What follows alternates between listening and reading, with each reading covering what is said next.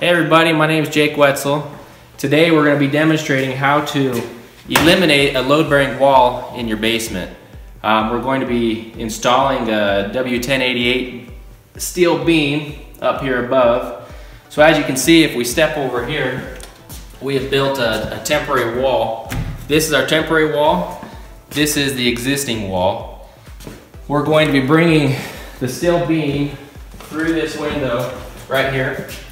Once we get it in place, we're going to set it down right here, build a secondary temp wall, and then right here you can see we have a chain coming through the floor from the upstairs.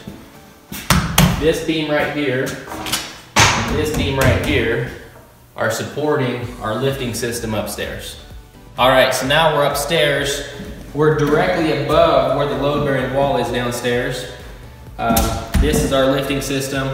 As you can see downstairs, only one side is currently supported, but the other side will be supported once we build the second wall.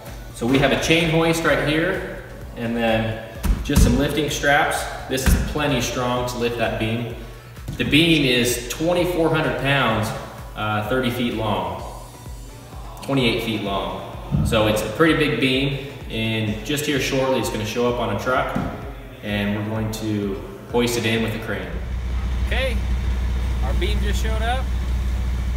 Crane's over here behind us. About to lift it into place. Let's do it.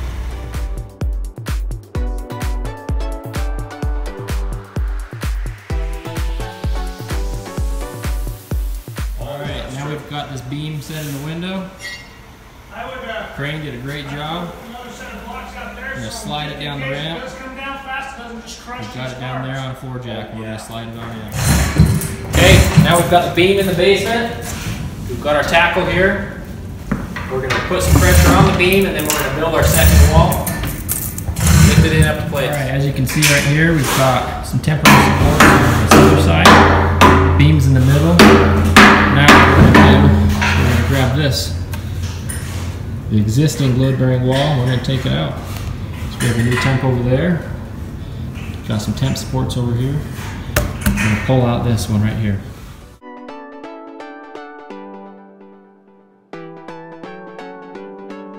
Alright, Jake Wetzel here again with Legacy Construction Group.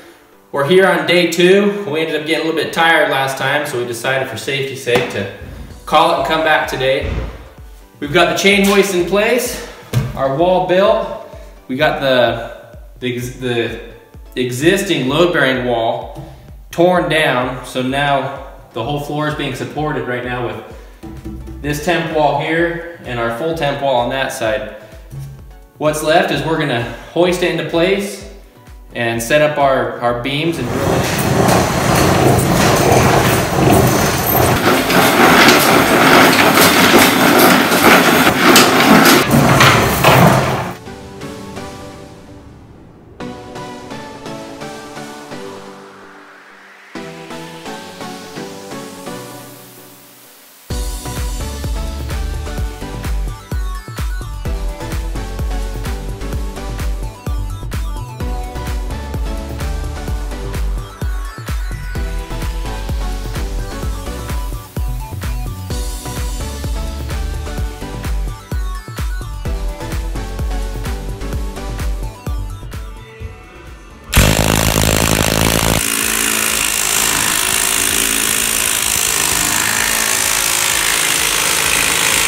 Alright, we're just finishing up our project here.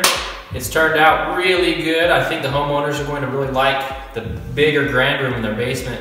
It's really made it more of an open space instead of 2 separate rooms. A couple of things I'd like to say, if any of you are going to attempt this at home, make sure you get the project engineered by an engineer, as well as achieving or receiving a building permit for a project like this. That could really save you in the long run, and it'll make sure your project turns out right. I hope you guys have learned a lot. Thanks for watching our video. Make sure you subscribe down below. Thanks.